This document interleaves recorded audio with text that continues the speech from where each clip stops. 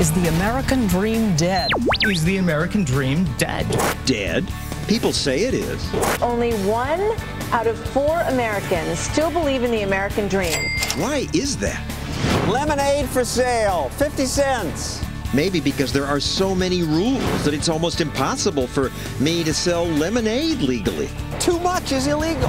I wasn't allowed to bake and sell anymore. Yet despite the obstacles, people keep creating. From silly things like a bar with market prices, a new food, $2 million in sales, and all sorts of grand ideas. You want to buy a Fox t-shirt? To me, the most patriotic thing you can do as an American is be filthy, filthy rich. A risky business. There's a time for playing it safe, and a time for risky business. That's our show tonight. Just take those old records off the shelf.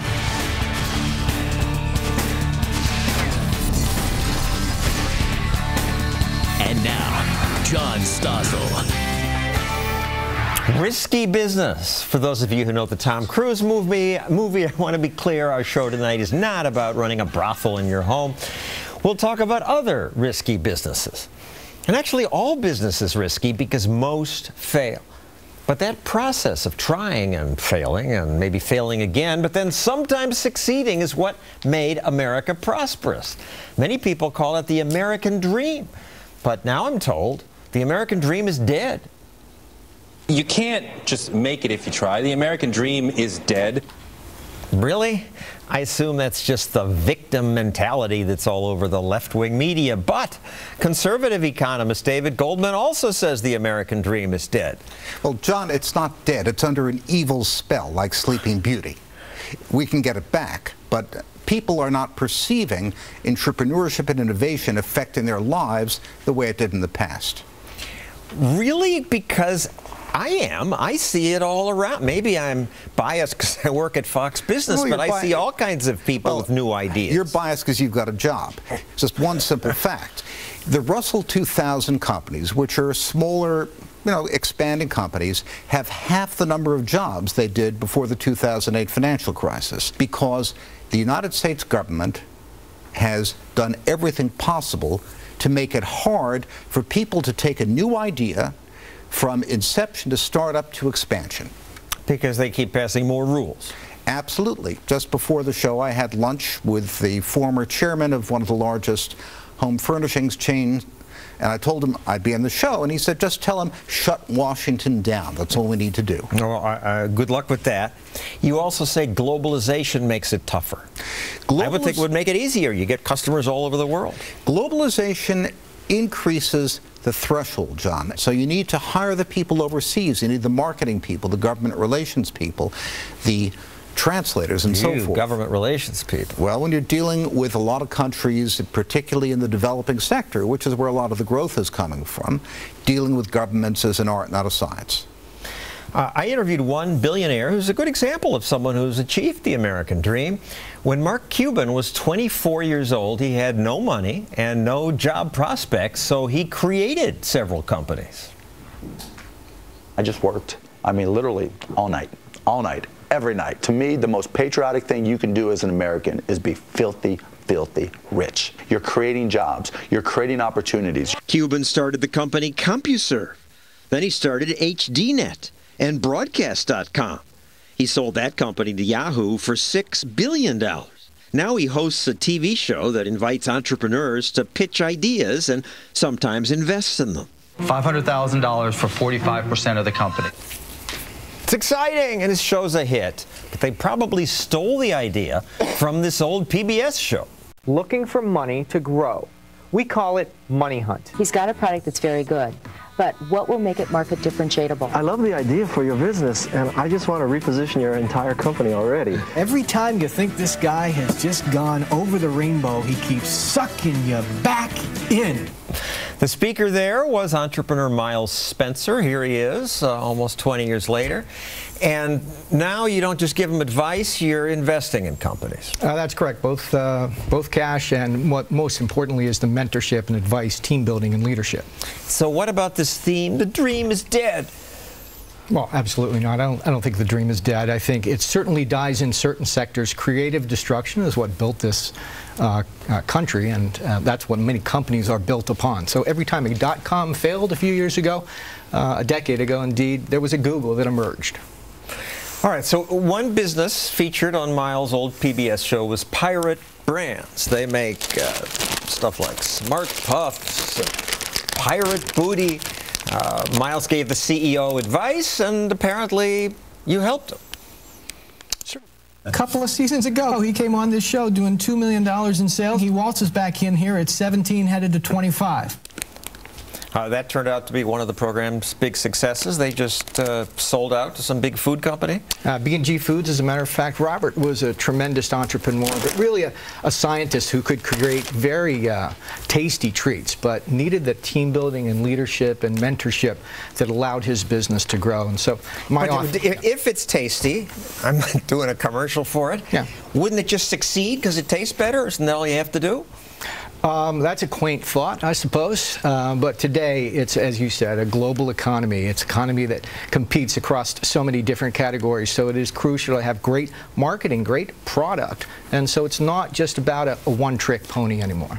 Any other successes you found on your PBS show? There was one particular company, Register.com, which was so good, actually, we did invest in them. We put them on as an expert. Deutsche Bank took them public for about $1.4 billion in 2000. Failures?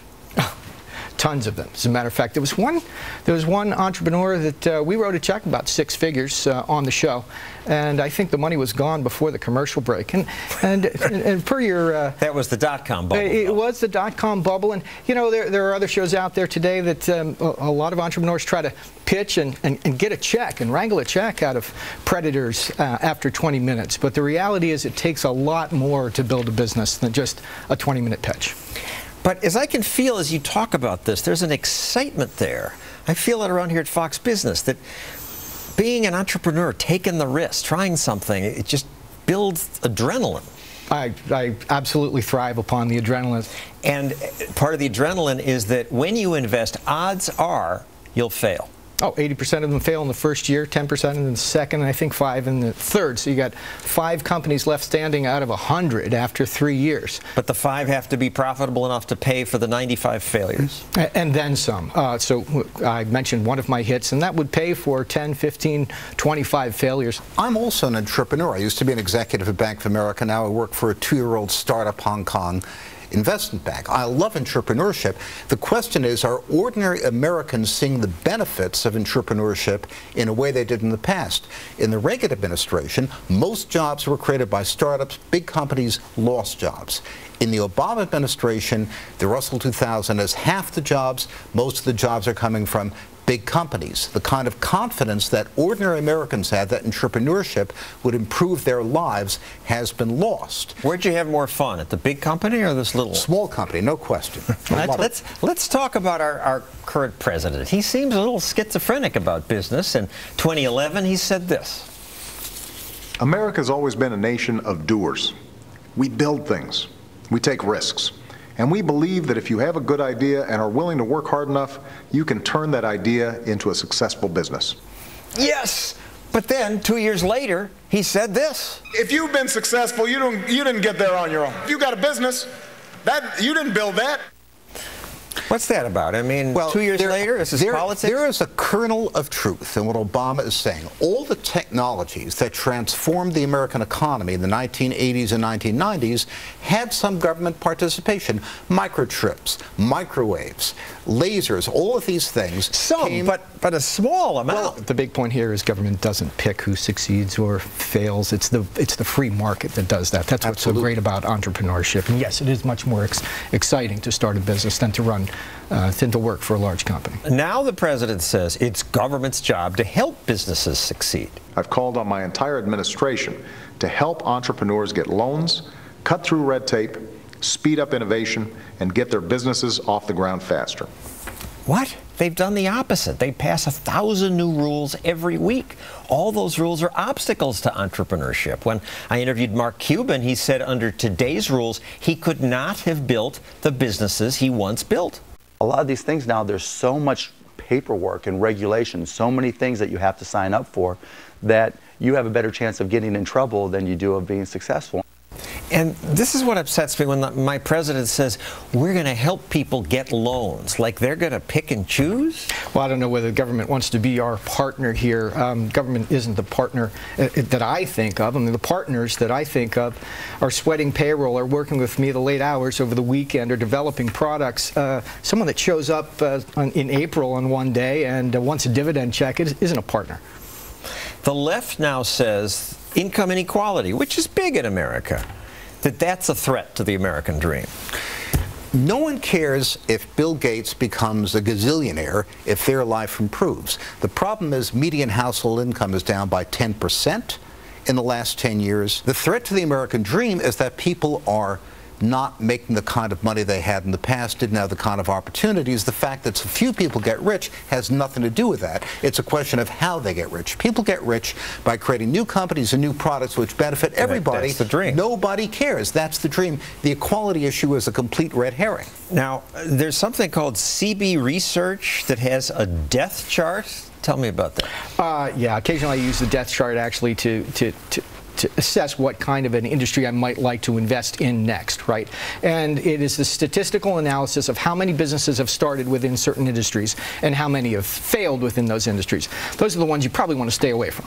Well, at the top here, social media, that's booming, so I don't get it. Yeah, category killer. Facebook. There were thousands of other social media businesses that respond in competition to that. For the most part, many of them have been wiped out. Gone. Wouldn't invest in that today. LinkedIn had a column, 10 reasons you have to quit your job, which went viral. Everyone is an entrepreneur. It's one of the arguments. Abundance will never come from your job. This says the dream is alive, go do it. And well, I certainly think so. Being an entrepreneur and creating businesses is so much better than working at your job. Having said that, it's not for everyone. There's a lot of stress. There's a lot of lumpiness. There's a lot of risk, which is the title of this segment. So, yeah, I'm checking. Most people are not entrepreneurs. An entrepreneur is someone. How do we pronounce it? We pronounce it two different ways here. Who's right? Tomato, potato. Absolutely. An entrepreneur knows that his perpetual motion machine is going to make him $1 trillion with absolute certainty. They've got complete faith in their projects. 90% of them are wrong. So a good entrepreneur is deluded. 90% of them are going to lose their shirts, and the 10% are going to make our lives better. Most people do not have the faith in themselves and the vision to be entrepreneurs. That's why most of us ought to be working for those entrepreneurs who do have the competence and the vision. There's a great saying, many great young entrepreneurs didn't know what they couldn't do. And final thought, Amazon, I learned, will now pay employees $5,000 to quit? That's a leave bonus. I've done it in my companies after 90 days. If someone doesn't espouse our core values, if someone isn't actually got their wheel to the motivated to do a good job. Exactly. Then they're going to become cancer, and they're going to affect others within the organization. And we're growing businesses very quickly. We can't run fast on a bad wheel. So we offer people a leave bonus after 90 days. Thank you, Miles Spencer, David Goldman. Thank you, Keep John. this conversation going on Facebook or Twitter. Use that hashtag #RiskyBusiness. Let people know what you think. Coming up, more risky business, like a bar where the price of booze fluctuates like the stock market. You can really get a good deal on a drink if you catch it at the right time. I'm going to cause a market crash.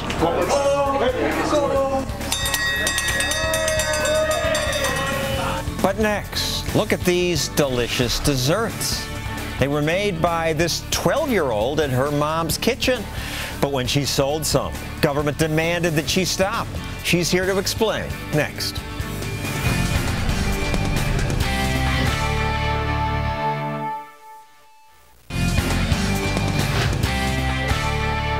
Lemonade for sale! Lemonade for sale! That's me making a fool of myself just outside this studio. I tried to sell lemonade legally, but I couldn't do it. Fox lawyers let me do this only if I gave people their money back and didn't let anyone drink the lemonade. To sell lemonade legally would have taken me months of paperwork. You must complete a 15-hour food protection course, register for a food safety exam, pass it, then register for a sales tax certificate, apply for a temporary food establishment permit, arrange to be inspected by the health department. That takes 3 weeks just to get an appointment. Then you have to buy a fire extinguisher certified by the government and get a contract for waste disposal and more. I gave up. But I'm optimistic about the future because there are some young Americans who don't give up, who want to fight the entrepreneurship-killing bureaucrats. Chloe Sterling is one of those people. She's 12. She joins us with her mom, Heather. So, Chloe, what'd you do? You took a baking class, and then what happened? Well, about 2 years ago, I took a baking class, and after that first class, I decided that I really liked to do it, and so when all my friends saw the pictures of them, they decided that they wanted me to bake their cakes and cupcakes for their birthdays and stuff. And then they started paying you for them? Yeah. And Heather, it just grew. It just grew. She kind of found herself in business based on popular demand. And she's always liked doing this. She at 8 years old, what happened? 8 years old, the iPads came out, and she came to me and her dad and said she wanted one. We said no. So she decided she was going to earn it, and she started her own pet sitting business that April, and she pet sat all summer long and ended up buying herself an iPad. And at the time, they cost $600. That's right. A lot of pet sitting. Took her a few months, but she got it. All right, and then the cupcakes, and it grew, and you were selling how many? I was selling probably a dozen a week. She had orders every weekend for booked a month and a half out. How much money? I really don't know. I just knew that I was putting all the money in my savings account.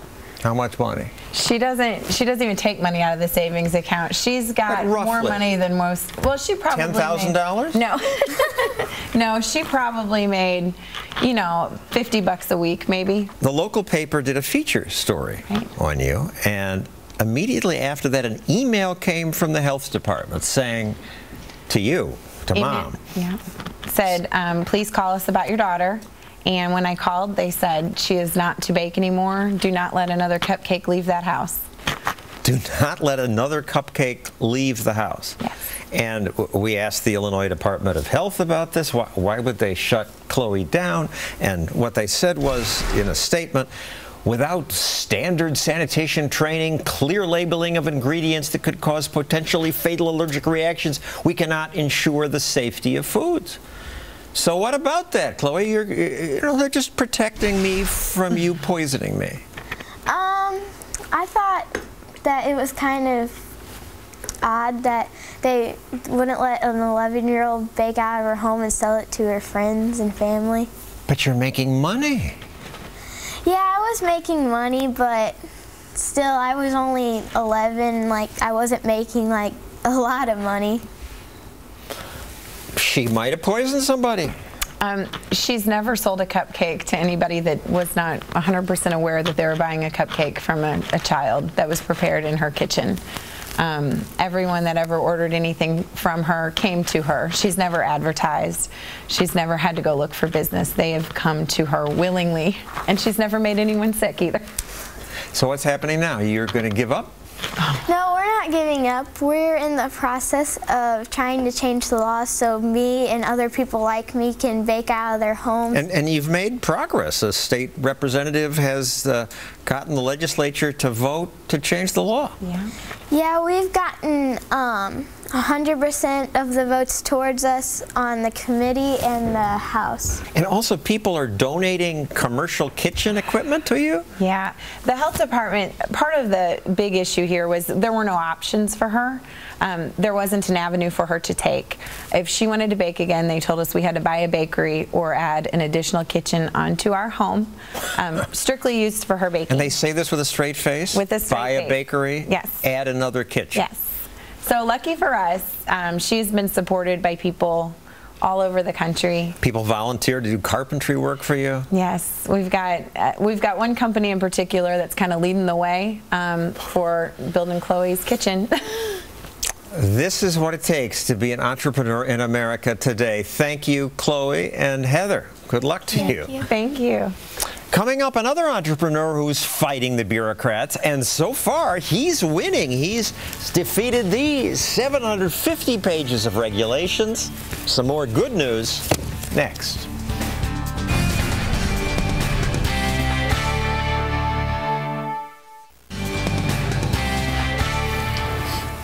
You've heard the expression, you can't fight City Hall. People say it for a reason. The bureaucrats have all the time and money in the world. They don't care if you lose your investment or how much time it takes you. It's why they usually win. They pretty much defeated the little girl we met in the last segment, but occasionally an entrepreneur has the resources and will to fight back and win. Greg Garrett did that. He raises oysters on his land, or just off his land in Virginia. You brought me some. Thank you. Yeah, the oysters are, I mean, they taste fantastic. We're serving them up here in New York. We're shipping them to California, all over the country. It's, you know, we have great oyster grounds. We're able to secure the prime oyster grounds at the mouth of the York River on the Chesapeake Bay. And, I mean, the county ought to be proud of our oysters. They ought to be proud that they're being shipped all over the country. Well, they taste good. I approve. 10 different government permits were required, and you got them. But then the authorities said it's not enough. You misinterpreted our 700-page code of ordinances. You'll have to get another permit, which we won't give you, so you'll just have to shut down. Yeah, 3 years into the oyster farm, we had all the permits from the state, and the county said, you're violating our zoning ordinance, and we're not going to let you continue. You went to circuit court. The county, you won there, but then the county took it to the Supreme Court, where you lost. Right. And then you tell it. Yeah, well, see, at the Supreme Court, again, they were deciding on a very technical issue about land use, right, which I won't go into. So we lost. So the state legislature said, this is not right. Wherever you can grow buffalo and goats and cows and hippopotamuses, you ought to be able to grow oysters. And so the state legislature voted 128-5 in a bipartisan pact to approve this. A rare act, partly because you're good at getting some publicity like this, and the politicians paid attention, but they can't do that for every entrepreneur. No, they cannot. But you made a good reference there. Your land was okayed for livestock. Right. Which meant you could have raised, what, pigs and buffalo would have been legal? Perfectly legal by the county standards. But oysters, no. And the county supervisor didn't respond to our calls, but we found something they wrote. Aquaculture is not a traditional farming activity. Processing and storage can have a significant negative impact on surrounding neighbors due to odors, noise, and traffic. And then what is a pig farm going to have? I'm zoned for a pig farm. I mean, does that have any potential for effect on the neighbors? But in our case, the oysters are silent. They don't smell. There's no noise. The biggest piece of equipment we have is a 7-horsepower power washer. My lawnmower has a 15-horsepower motor. And there are 700-plus pages of rules. Some are crazy. You can't tie the oyster boat to your dock. Right. That's one of the things that the Supreme Court ruled, that said we cannot tie the boat to the dock. So we have to put up PVC pipes a foot away from the dock, and the oyster farmers have to jump from the boat to the dock and back and forth, and because they can't conduct the oyster operation on the dock or on the land because the county's claimed zoning jurisdiction over the land and the dock. But the boat's fine, because it's out of their jurisdiction. And when you get this many rules, it really means any bureaucrat can cite you for just about anything, anytime. Oh, it's like living in Hazard County, and I'm one of the Duke brothers, because I've come against these people. I have not obeyed them, and 2 are retired colonels, and they can't be wrong. And so they have made these rules, and they've even changed rules along the way. And they're not giving up, even though you've got one in the legislature. No, the legislature, again, 128-5 is the victory we had at the state level. They're still coming after you? The governor signed it. Oh, yeah, I just got served with another lawsuit. How much does this cost you in legal fees? Thousands and thousands of dollars. The legal fees, actually, most weeks, or many weeks, the legal fees are greater than the entire gross revenue of the oyster farm. If I wasn't in the real estate business and had a successful business, I could never fight this. Why don't you just say, okay, I give up? I'm not going to give up. I mean, my family has been in this county since 1620, and we've been eating oysters out of that river since 1620, 15 generations. And it's just, I'm not going to give give up. I mean, this is where Cornwallis surrendered, and I'm going to stay here until this Board of Supervisors surrendered. This is Yorktown, Virginia, where freedom was won for America. Thank you, Greg Garrett. America needs people like you who won't give up.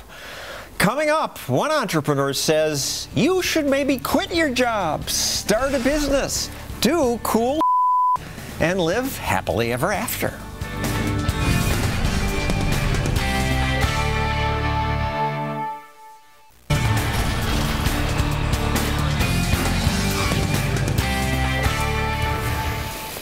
I'm a coward. My parents told me, you work hard in high school, go to a good college, go to grad school, then you can get a job and you won't freeze in the dark. Made sense to me. So I worked hard in high school, went to college, applied to grad schools, but then I was fortunate to stumble across a job in television. People also say it's good for your personal development to change your job every 7 years or so, but I've basically held on to the same job for more than 40 years. Start a business? Wasn't my thing, it seems. Too risky.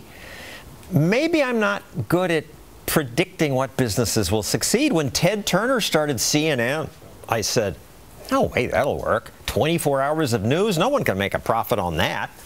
Oops. Then when my bosses started another news channel, Fox, I thought, no way, 2 channels can be profitable. Wrong again. And that's why I work for them. And now I realize that my mindset, graduate college, get a job with an established company, is just short-sighted. Today, plenty of people who take that route are deep in debt. On the other hand, surveys show people who run their own businesses tend to be happier. It's a reason Mickey Agrawal wrote a book called Do Cool. Mickey went to an Ivy League school and then worked at a prestigious bank, but then you quit. Why? Well, so I actually had an aha moment when I was working at Deutsche Bank in investment banking. 9/11 actually happened, and I was supposed to be there, but the first time in my life, I slept through my alarm clock, and that's when I had my sort of like aha moment. I should pursue my dreams, have the light turn on in my eyes, because the mystery of life is you never know when it's going to end. Deutsche Bank was in the World Trade Center? It was right across 2 World Trade, yeah, and my subway stop every morning was 2 World Trade, yeah. So suddenly you start like several businesses, a wild pizza restaurant? Yeah, that was the first business, and it came out of a stomachache. And so, you know, my mother always said necessity is the mother of invention. And so the first business was born out of a stomachache. And so I created a restaurant concept called, well, it was called Slice, now it's called Wild, and it's a farm-to-table, gluten-free, alternative pizza place. I have 2 in New York. Successful? Yeah, I have 2 in New York, 1 in downtown Las Vegas, and they're doing well. More to come. Also, Sesame Street for vegetables? What's that mean? So the Super Sprouts was actually born out of a menu in the restaurant. So my twin sister is sort of an artist and a creative, and she designed a menu to get kids excited about eating vegetables, because kids always had just plain cheese pizza, no green stuff on their pizzas. So we had, so she drew these vegetable characters that had superheroes, like Brian Broccoli was super strong, and Colby Carrot super sight, you know, based on the nutritional benefit of each character. And so, you know, kids immediately looked at that and said, I want to be like Brian Broccoli, ran to the counter and ordered broccoli on their pizzas. And so immediately it was direct translation. Yeah. So my sister kind of took it on, and, you know, we founded a company called Super Sprouts, which is like Sesame Street, but focusing on nutrition and wellness education. Yeah. And you're making money? Yeah. So reaching now over 1 million families a week. We have 14 products in the marketplace. We're at Whole Foods, at Wegmans, et cetera, et cetera. Wow. So yeah, it's coming along. Entrepreneurship brings out the inventiveness in people. For her business, that promoting vegetables to kids, she somehow got the First Lady of the United States to dance with her giant vegetables. Oh my gosh! Michelle! Oh!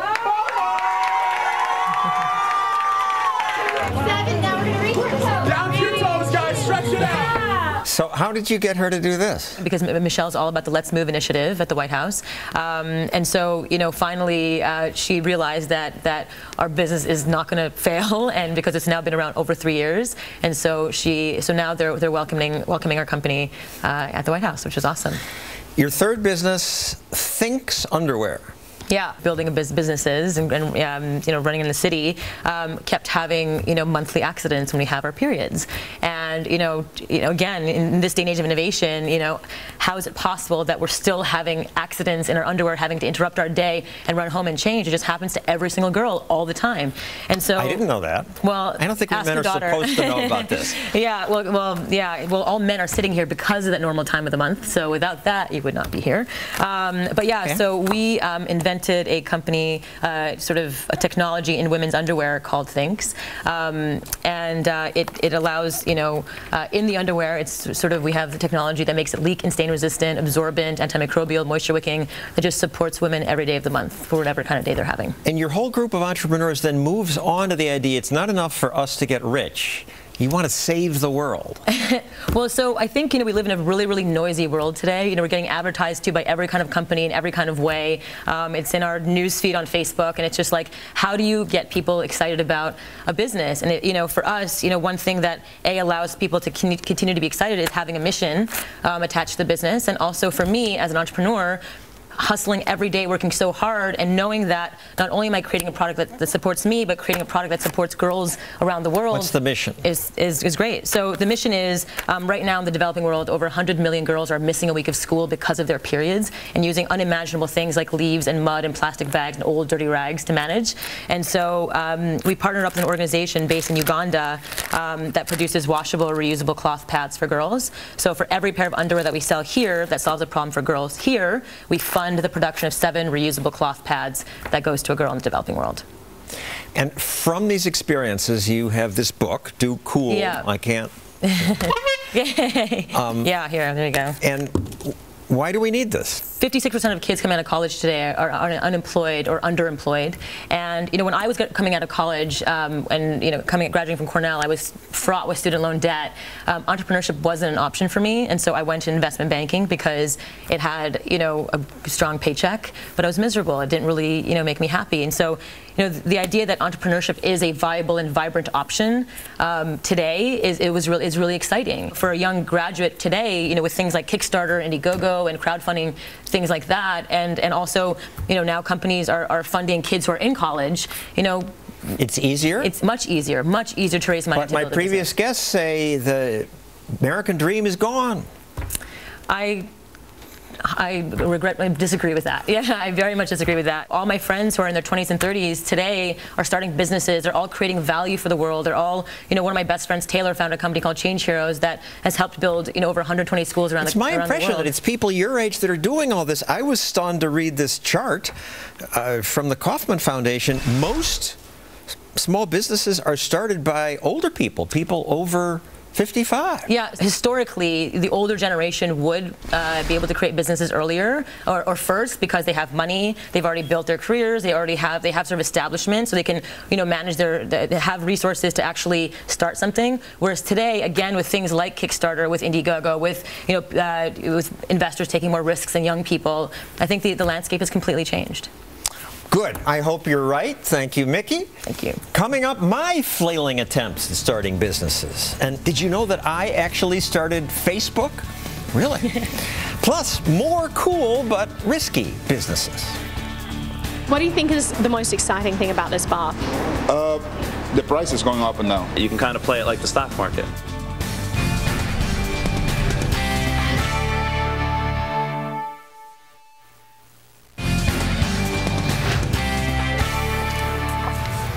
One business that's clearly risky is the restaurant business. 1/3 of new restaurants fail within a year.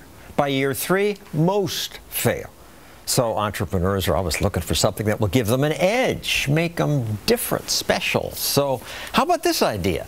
A bar where the price of drinks changes based on supply and demand, like the stock market. The Exchange Bar and Grill tried this idea, and it worked. Business grew. Since I heard Australians are big drinkers, I asked Reason TV's Naomi Brockwell to check the place out. What do you think is the most exciting thing about this bar?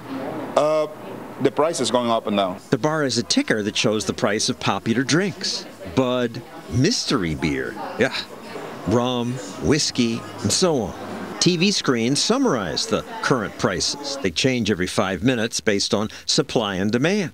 When more people buy a drink, the price goes up. On a slow night, prices get cheaper. Anything in red, the price has gone down, so that means they haven't been ordered. But so I should be buying up all of these right now. Yes. We get groups of people that come in and try and play it. That's kind of what a lot of our draw is. You can kind of play it like the stock market. Let's say you come in and you order Bud Lights 3-4 times in a row, and your friends are ordering Bud Lights. If nobody's ordering Angry Orchard at that time, it might drop down, so you might be able to grab it at $3. If you're smart about it, you can play the market and you can go out for drinks for pretty cheap. If prices stay high and drinkers stop buying, bartenders may create a buying opportunity. I'm going to cause a market crash.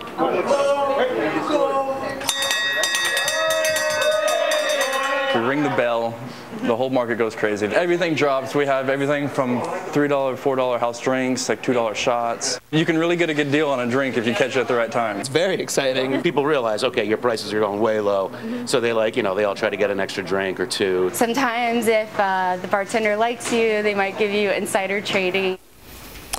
Insider trading? What does she mean? You make friends with these bartenders, and then when you're about to leave, they give you a heads up, like, don't leave yet, because in 20 minutes we're going to be dropping all the prices to $2 a beer. So then everyone stays, if you're friends. So it's in your best interest to be a very nice patron. So everybody thinks they have some gimmick that'll work. This one seems to be working. Yeah, it was a really fun place to visit. It's a great place to go if you're not that discerning about the type of drink that you want to consume. One girl you interviewed talked about gaming the men. What's that mean? Yeah, well, I mean, I asked her, I said, so how much was that drink that you just purchased?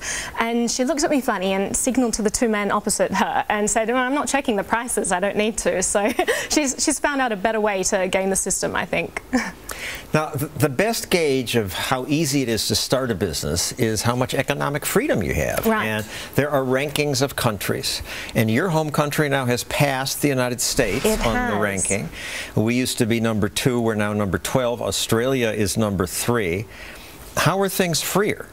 Well, I mean, I think that the Australian government has really recognised that if you want to drive the economy, that you're going to have to encourage people to start businesses so that they can create jobs. And so they do a really good job at getting out of the way, allowing people the freedom to experiment, not giving them a bunch of paperwork to fill out before they're allowed to try something new. And I think that's what's really lacking in New York at the moment, in America. In New York, you tried to... Yeah, well, I'm CEO of my own production company, as well as working for the Moving Picture Institute. So I did start a business, and it is very difficult. It is a lot more difficult than in Australia. So there's just a lot of hurdles to jump. Just the hurdles, the paperwork. Yeah.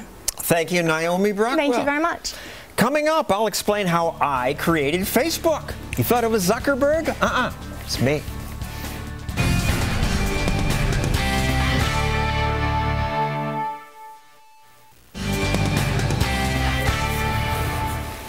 Did you know that I started Facebook?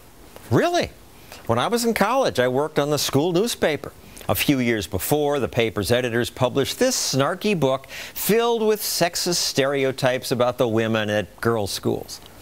Princeton was all male at the time, so we students dated girls from schools like Wellesley, Bryn Mawr, Vassar, and so on, and it was fun to read generalizations about those schools. Where the Girls Are was a big success, made money. So several years later, I came up with the idea of doing a new version of the book, but adding pictures.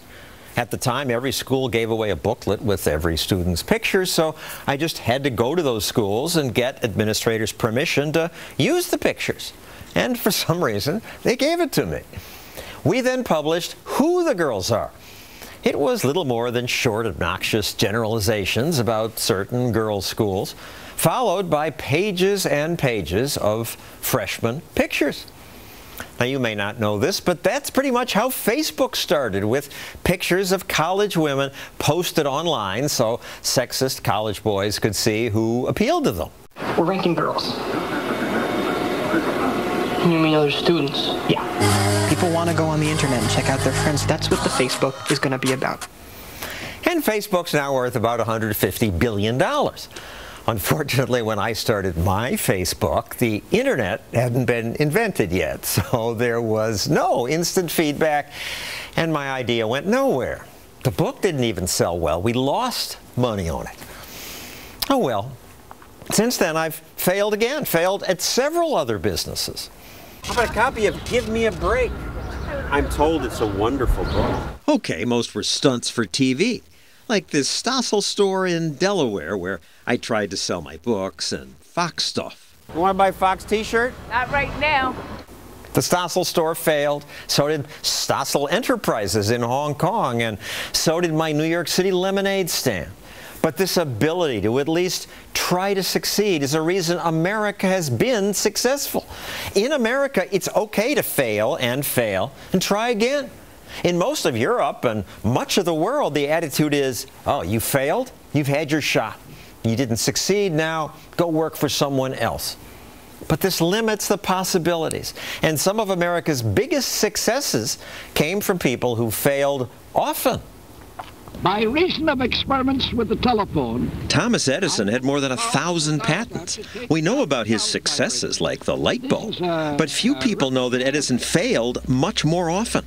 He was fired by the telegraph office, and he lost money in a cement company and an iron business. Henry Ford's first company failed completely. Dr. Seuss's first book was rejected by 27 publishers.